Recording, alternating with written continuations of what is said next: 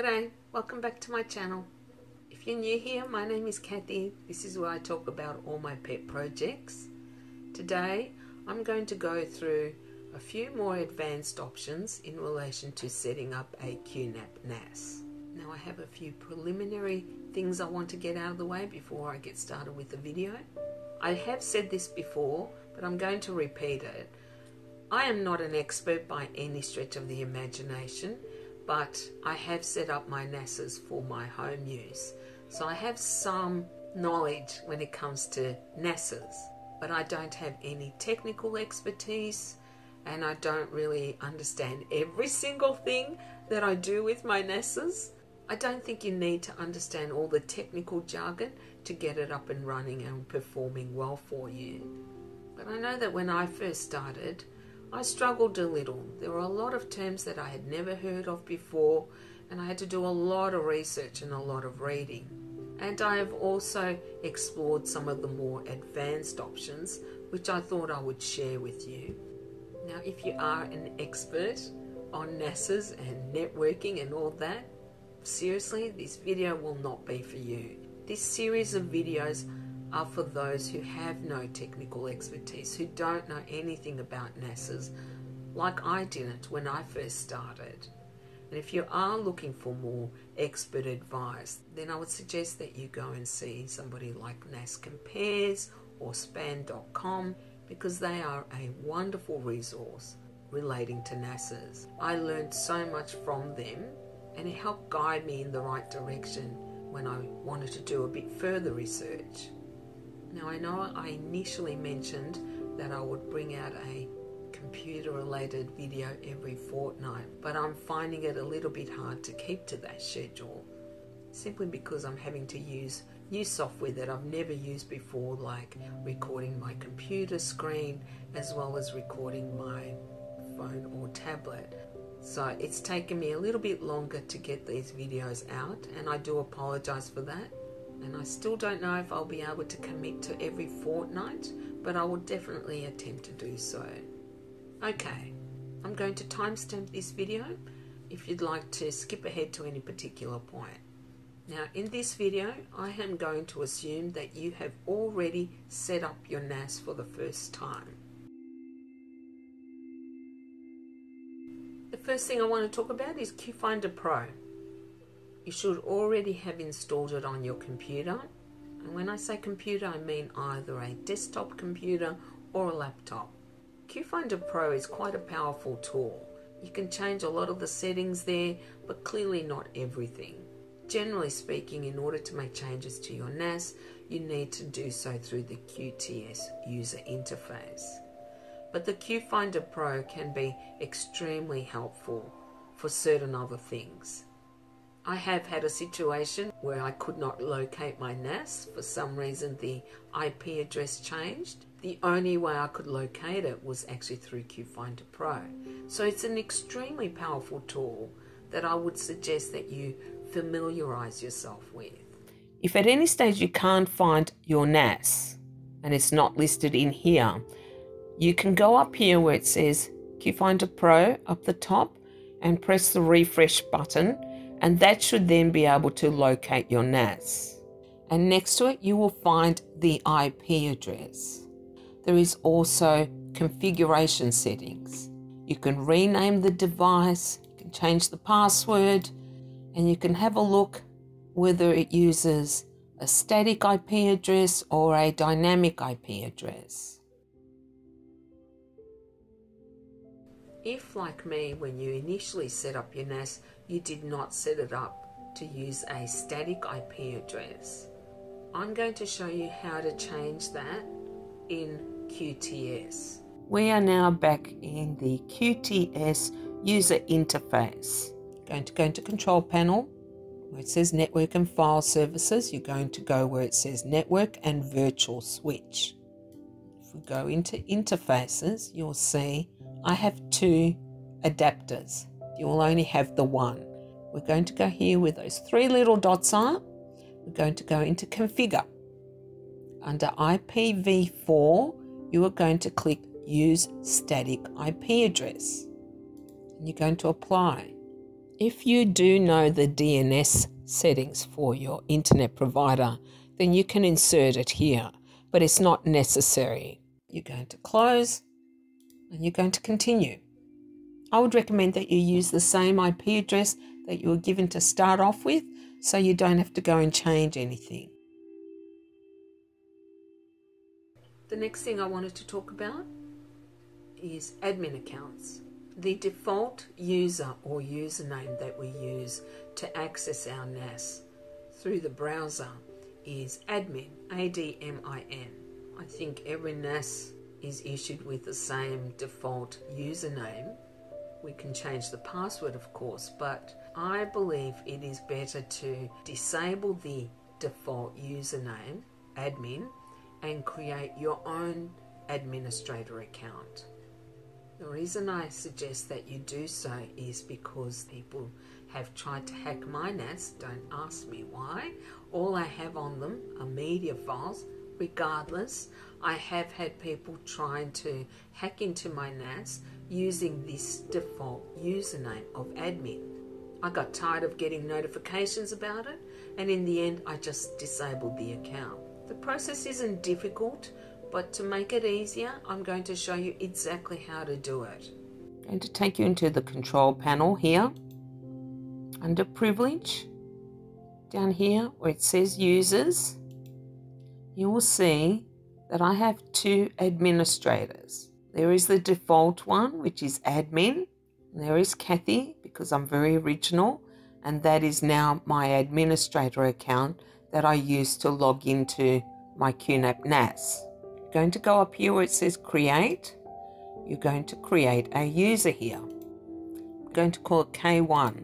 Now you can also add your phone number here and your email if you ever want to get notifications about anything regarding your NAS. Now if you have a look on the right where it says user group, you'll see that this user, K1, is under everyone.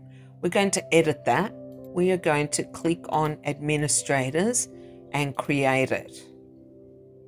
Under action, all these little icons mean something. Now we're going to go into edit shared folder permission. I don't know if the color will come up, but on several folders, and these are shared folders, there is no access for this user. We are going to change that and give them read RW, which is read write access to every single folder, because an administrator should have complete access to all the shared folders on your NAS. Then you'll apply that, and our K1 has administrator privileges to our NAS. Now when you log into your NAS, if you haven't created your own administrator account, you will have logged in under the username admin. And in order to now disable that admin account, we need to log out. And if you have a look up here, this is how you log out. Now when you log back in, you do not use admin to log in. You're going to use the new administrator account that you just created. So we're going to log in as K1. As you can see, we have now entered the QTS user interface as if for the first time. Now, if you are looking for help in relation to your NAS, you will see these three dots up the top in the right where it says more, and this is where you will find help. Now next to that, you will see my username K1 is listed, and it gives me different options in relation to this user. I can change the wallpaper. Let's go blue. Now we'll go back into the control panel under privilege where it says users, and you'll see my admin account, the default one, is enabled, and we want to disable it. So we are going to edit that account up here where it says action. We're going to go into that and we are going to disable this account. Now that administrator account is no longer going to have access to our NAS. Now I want to talk about link aggregation. Now I'm not an expert and I really don't understand the technical aspects of this. What I do understand is that if your NAS is equipped with 2 LAN ports, local area network ports, or Ethernet ports, whatever you want to call them, then you can connect 2 Ethernet cables to the back of your NAS, and you can then connect both of them to your modem. Why would you want to do that?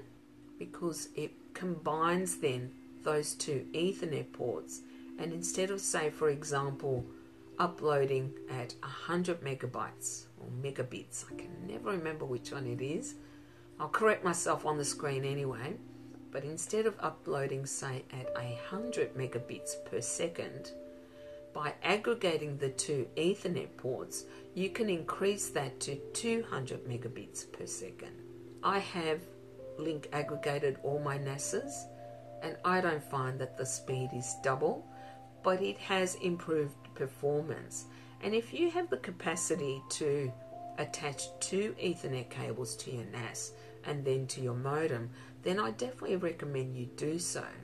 There is an excellent article out by QNAP, and I'm going to link it in my description box below if you want to read up on exactly how link aggregation works. It can be a little fiddly to set up, so I'm now going to take you back to my computer and show you how to do that. Going to go into Control Panel where it says Network and File Services. You're going to go where it says Network and Virtual Switch. If we go into Interfaces, you'll see I have 2 adapters.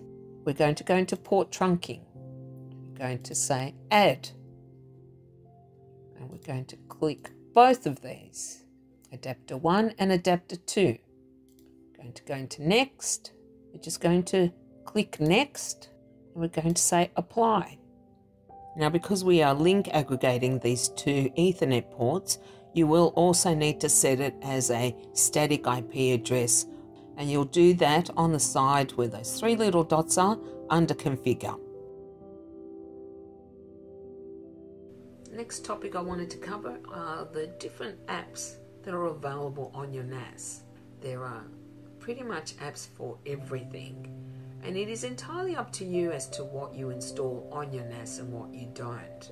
Now, the kind of apps that you can install are things like the video station, there's the music station, the photo station. Now, you can try them, you can see if you like them. If you don't, you can uninstall them.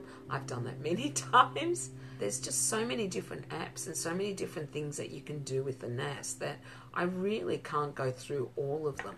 The best way is to go through the apps that are available, and then you can make a decision whether it will work for you or not, and whether you want to install it or not. Not everything is enabled on your NAS when you first get it. They usually have certain programs which are installed, but if you ever want to add more programs, you will go into the App Center here. Now, up the top, these are my apps that are installed. As you can see, they say open. But if we go to all apps, you will see there are really so many apps that you can add to your NAS. Some other apps which you might find useful are things like a Plex Media Server, Download Station, QMail Sync, also backup programs. Honestly, the list is endless. And if you're not sure if you want to install an app or not, click on it and it will give you information as to what that app does, and then you can make a decision whether to install it. Security is always very, very important on any device that you use, be it a computer, a tablet, a phone, or a NAS.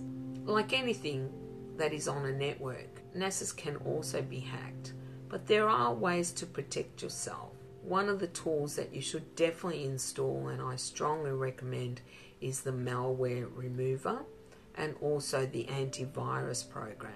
There is a new program which I'm unfamiliar with called Security Counselor, which I have read is also a good idea to install. You can also purchase different antivirus programs. Honestly, I find that the antivirus that comes with QNAP that is free does the job. But it's up to you if you want to provide further security or use other antiviral programs. But at the minimum, you should install the malware remover, and also the antivirus program. And now I'll take you back to my computer yet again, and I'll show you how to install those and how to set them up. Now, in order to install the malware remover, you'll need to go into the App Center up here. Now, I've actually got malware remover already installed on my NAS. In order for you to install it, you're going to go into all apps, you can do a search for it, and then install it. Once it's installed, then you're going to open it up. And up the top here is the settings. I've set it to scan on a schedule. I like to do it daily. It really doesn't take very long. Set an instant scan after malware updates, automatically update it, and I would tick all of these boxes and just apply. In relation to antivirus, you're going to go back into the control panel. You're going to scroll down to where it says applications, and you'll see here antivirus. So we'll click on that, and then once you're in antivirus, you're going to enable it. And I would also check that it would be updated automatically. Then we're going to go into scan jobs. You are going to add a scan job. You can call it anything you like.